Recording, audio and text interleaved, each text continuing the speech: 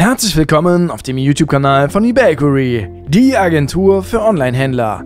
Heute stellen wir dem bereits bekannten Cloud-Shopsystem Shopify ein eher weniger oft von uns behandeltes Shopsystem gegenüber. Gemeint ist Oxid eShop, das von der Freiburger Oxid eSales GmbH entwickelte Shopsystem Made in Germany. Da wir ja bereits in den Videos zuvor detaillierter auf Shopify eingegangen sind, nun ein paar Infos zu Oxid. In den Anfängen des Oxid eShops war dieser als proprietäres System angelegt, was aber durch eine komplette Überarbeitung des Quellcodes angepasst wurde. Damit war dieses auch als Open-Source-Lösung nutzbar. Das hatte dann auch zur Folge, dass es eine kostenlose Community Edition gab. Das heißt für euch, ihr könnt Oxid eShop einfach kostenlos nutzen und ausprobieren. Wie ihr dieses Shopsystem installiert, haben wir euch bereits in dem Video oben rechts gezeigt. Neben der Community Edition bietet auch Oxid noch 4 weitere Varianten zur Auswahl. Selbst gehostet gibt es darüber hinaus die Professional und Enterprise Edition. Was jeweils vorhanden ist, ist in eigenen ausführlichen Landingpages auf der Oxid-Website einzusehen.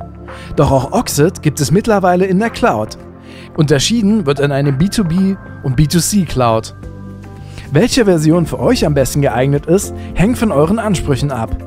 Unser Tipp an der Stelle wäre es, die kostenlose Version auszuprobieren und zu sehen, welche Module und Funktionen euch noch fehlen und schauen, ob diese per Modulkauf zu ergänzen sind oder es doch Sinn macht, die Professional Edition zu erwerben. Diese kann für einmalige 2.900 € erworben werden. Bei der Enterprise Edition muss man dann allerdings deutlich mehr hinblättern, wofür man dann aber auch einen individuellen Kundensupport sowie eine große Bandbreite an Modulen und Schnittstellen erhält. Zwischen 15.000 und 32.000 € sind es dann schon, je nachdem ob B2B oder B2C-Lösung. Außerdem lassen sich damit dann auch mehrere Subshops anlegen. Am Ende ist es also eine Frage der Größe, wie groß ihr aktuell seid und wo ihr hin wollt. Ein großer Pluspunkt ist zudem die gut ausgebaute Doku in deutscher Sprache. Was bei Shopify der Shopify App Store ist bei Oxid der Oxid Exchange Marktplatz. Hier gibt es dann sowohl kostenlose als auch kostenpflichtige Erweiterungen. Das heißt, ihr könnt erst einmal schauen, wie ihr euren kostenlosen Standard-Shop mit Hilfe der kostenlosen Erweiterungen aufpeppen könnt. Sollte euch hingegen das Know-how fehlen, wie man diese Erweiterung integriert, helfen wir von eBakery als Oxid eSales Agentur gerne weiter. Was lässt sich also letztendlich sagen, wenn man beide Systeme gegenüberstellt?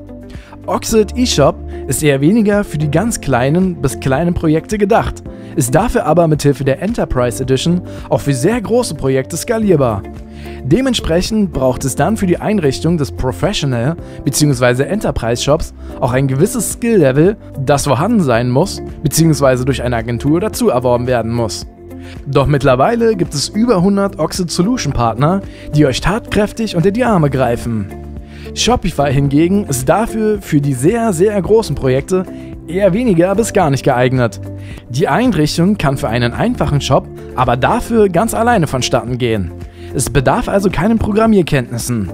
Bei Shopify könnt ihr den Shop vollumfänglich für 14 Tage kostenlos testen. Bei Oxid ist es genau andersherum. Ihr könnt die Standardversion unbegrenzt kostenlos nutzen, allerdings nicht die Enterprise Edition testen. Am Ende ist es also davon abhängig, wie groß euer Unternehmen ist und wo ihr hin wollt.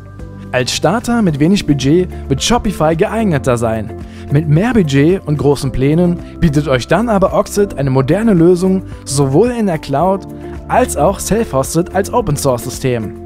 Seid ihr noch nicht sicher, beraten wir euch sehr gerne sowohl als Shopify als auch Oxid eSales Agentur. Die passenden Seiten haben wir in der Videobeschreibung verlinkt. Sollte es zu dem Video noch Fragen geben, hinterlasst uns diese in den Kommentaren. Ansonsten den eBakery YouTube-Kanal abonnieren, um keine Vergleichsvideos in naher Zukunft mehr zu verpassen. Wir wünschen euch viel Erfolg mit dem System eurer Wahl. Bis zum nächsten Video, euch alles Gute, wünscht euch euer eBakery-Team.